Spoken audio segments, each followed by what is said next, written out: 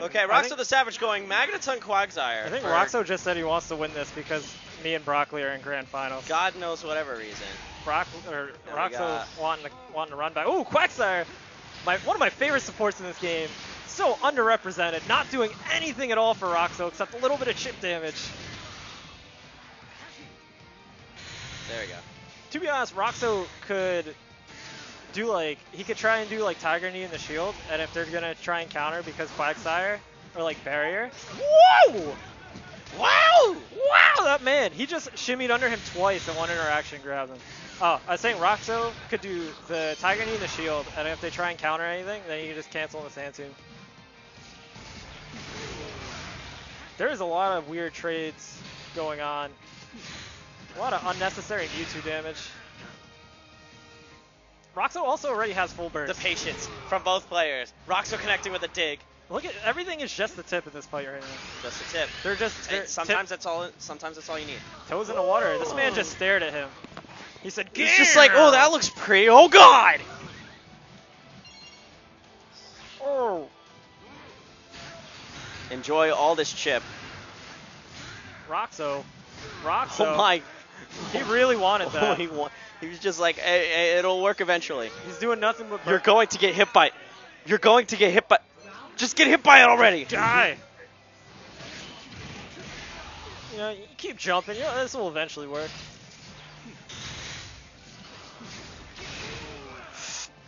Look at that. Another just weird, just a tip trade. Weird interactions, man.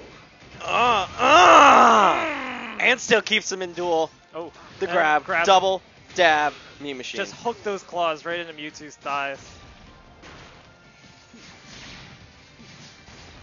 Roxo's saying, I have a 5. I have Psycho Cut or whatever that is. I can do that too. It's just not as strong. Ooh! Roxo. I cannot believe that worked. Drop the combo. He's like, I'm going to give you a second chance. Psych. Going up, Stone Edge. Down. You're donezo. Roxo quickly running through. This man is a man who wants a run back.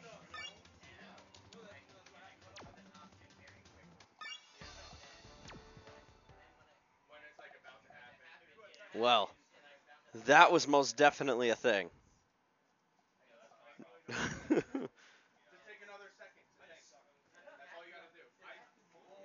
Roxo telling his opponent, take a second to think when you play. That's what's great about everybody here is you'll lose and then somebody will just be like, hey, here's how you lost, man. Don't let it happen again. Everybody's willing to help. You got to be willing to accept it. People give you advice and tips and stuff not because they hate you and want you to play worse. They're trying to help you. Even if somebody's salty at you and they're like, hey, even though you beat me, stop doing this or that because it's bad. Yeah. That's not them being salty that they lost to you. It's just them telling you, hey, better players are going to blow this out of the water. They're still telling you, if I lose to somebody on net play, and I know them, I'll tell them to stop doing things because I'm like, this is only working because it's minus and in lag, so you're getting away with it. But in real life, none of this would be working. Yeah. Because you're just doing things that are super minus. It's the same thing. Even if somebody's salty, them giving advice, still giving advice. It's not like they're giving you anything bad. All right, so we got Sandy and White Chocolate going at it.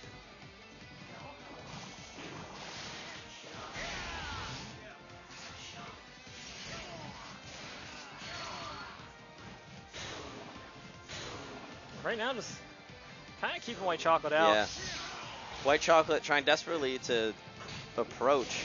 I feel like he doesn't really need to, though. Oh, tried to call out a jump. Oh, that's damage. Oh, homing attack cancel. Sometimes it feels redundant when they tech the grab like that and you see their homing shield, they homing attack shield and then homing attack again. Sandy getting a grab. Sandy with a pretty decent lead right now, too. Oh, unhand me. He's going to let her tech as well. All right. Nice flash kick. Tried to bait out the electrode, I think, by doing a charge attack. Thank you. I need this. You're a monster. Oh, Sandy baiting it out. She could delay her fall. Dive kicking over him. Ooh. Oh, waterfall. Wow, she actually got that at the very end of Electro. Yeah, she did a good job with that. Risky, good timing. She could have punished that with a grab, I think, at that range. But I was going to say, it's going to be really tough for him to get in. I mean, he could have done it. It definitely wasn't impossible. The time on the clock, he would have been cutting it really close, like 1 second left. Got my confirm, one field. Yeah, like the chocolate frogs from Harry Potter. That was the first thing I thought of too. Who said that? Gorson. Yeah, exactly. I thought of the chocolate frog from Harry Potter. Well, that's because the chocolate frogs are made in Gorson Land. Fun fact. If you ever go to Gorson Land, get the chocolate frogs. Gorson will tell you all about them. Sitting in up stance. Yeah, you know. What does up stance do for Suicune again? Recover a little bit of the recoverable health. Okay. Same as Sceptiles. I'm not sure, like, which one's faster. I believe Gardevoir is letting the the same counterattack as well. go. Still able to punish with the forward Y. Right now he has a... And air. He's looking a little bit better. Finally getting an actual confirm. A lot of his damage from the last round was just again, trades catching the jump. Counters, trades, and pokes instead of any, like, real combos. Chocolate's doing a good job right now of keeping Sandy grounded. No, Farfetch. Yeah, Farfetch comes out way too fast. Oh, you see that? That little... He didn't do the traditional 5X. He did 4X. That was a very pretty combo. Oh, just charge it right. I don't care about your projectiles. I got more than 1 HP left. I'll run through all of this.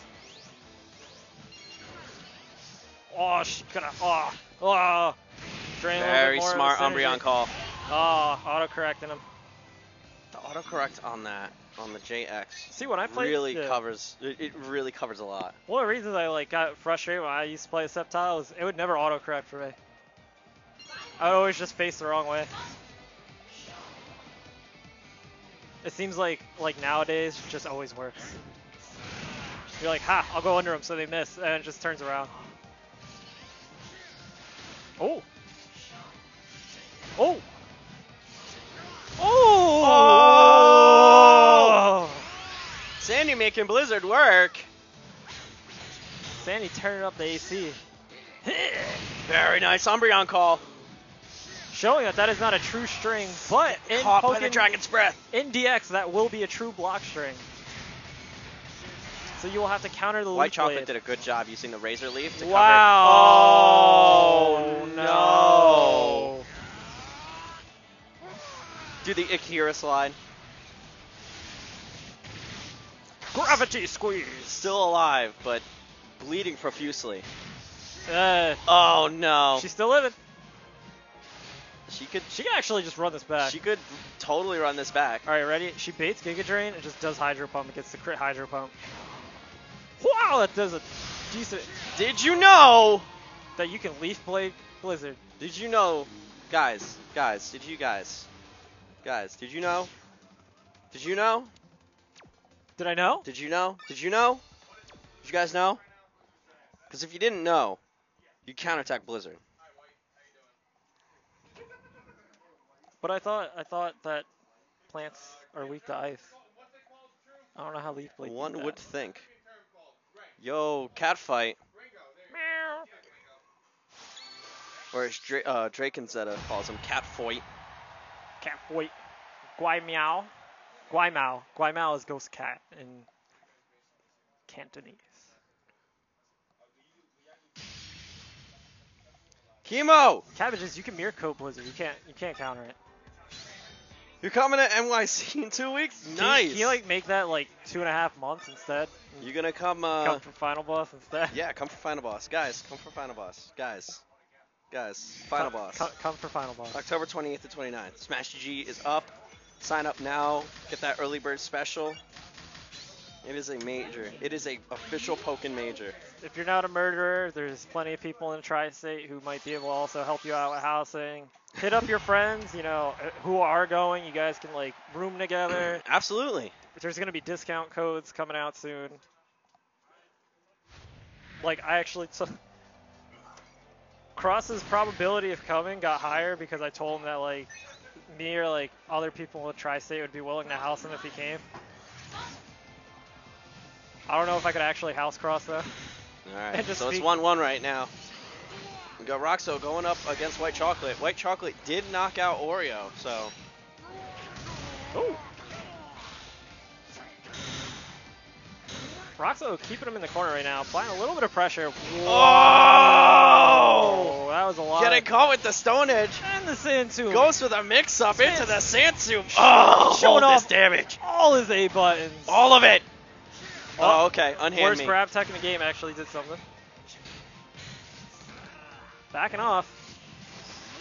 Cancel? Nope. Too late.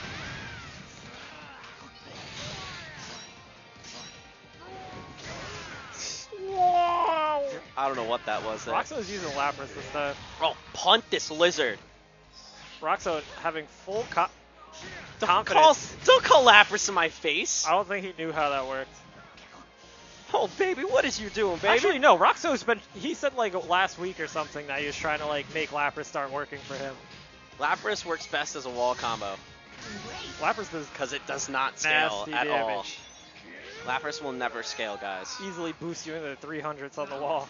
It's your fun support fact of the day.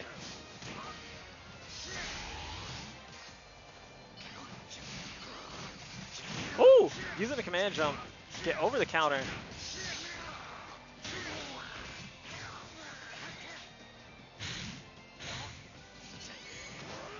Oh, that's going to be punished. Broccoli working on a perfect right now. I should have said broccoli. This isn't broccoli. This is White Chocolate. You know what's funny? This is like the 5th time that I've mixed up players' names today. Broccoli doesn't even play play Sceptile. Because I see a green lizard that's a vegetable on the screen. Oh, what is that damage? Massive damage. Easily, like he just ties up the game in 1 confirm. Goes for the pocket sand. Just slowly walking towards him. White Chocolate just panicking. Just gonna. I don't want to be here anymore. This is not my happy place. I don't want to be in the corner. Oh, he's actually going to drain a little bit of Roxo's synergy. Roxo has to stay out of Giga Drain range if he wants to call the Lapras, though. That is pretty much what he was looking for. Wow. Wow, exhaust frames. Roxo's going to burst, though. This is a terrible situation. I was going to say, there's no way he's not going to do this, and then it did it. That, support mischoices.